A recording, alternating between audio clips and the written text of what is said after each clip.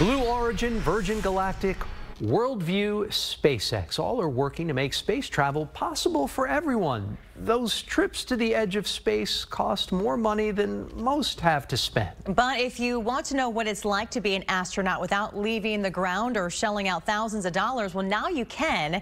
KPRC2 space reporter Roseanne Aragon got to experience a unique and immersive exhibition that shows what life on the International Space Station is like. She is live tonight in Sawyer Yards near downtown with more on the infinite journey that you can take right here in Space City. Hi, Ro.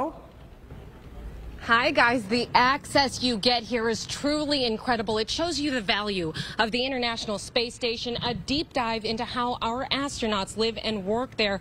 We take you into the experience and go one-on-one with the CEO who came from Canada to show us. You get these magnificent views of planet Earth from outer space. Life-changing views from more than 200 miles above Earth. It's a moment to reflect, and it's a moment for people to take a step back.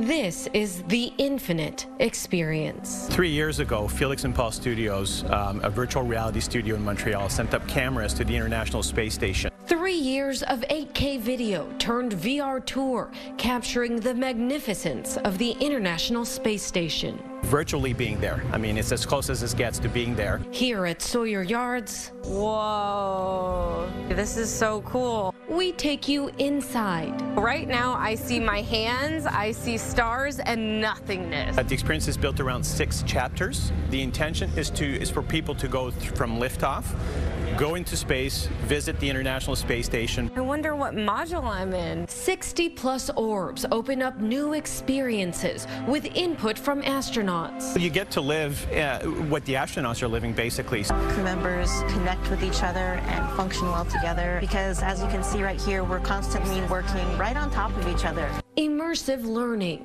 the overview of humanity from a different light. There is some scientific and there is some industrial components to it as well. Then, That's amazing. a front row seat. I'm watching the astronauts do work outside the International Space Station. This is amazing. So the spacewalk was actually filmed in August of 2021. But that's not all. Wow, that was great. After the VR experience, 3 art installations, It's really meant to bring you back to Earth. bringing visitors profound perspective. We're all living on this small blue dot in the middle of space, and the immensity of space. Simply amazing, so meaningful. The astronauts called some of those views life-changing, and they treated that camera like an extra crew member, so it's really a front row seat. This experience will be here in Space City until April 17th. Reporting live from Sawyer Yards, Roseanne Aragon, KPRC 2 News. Yeah. Oh my gosh. Seeing what they're seeing and living how they live? That's just really incredible. Roseanne, were you like not nerding out when you had those VR goggles on? Because I would have been like, oh my gosh.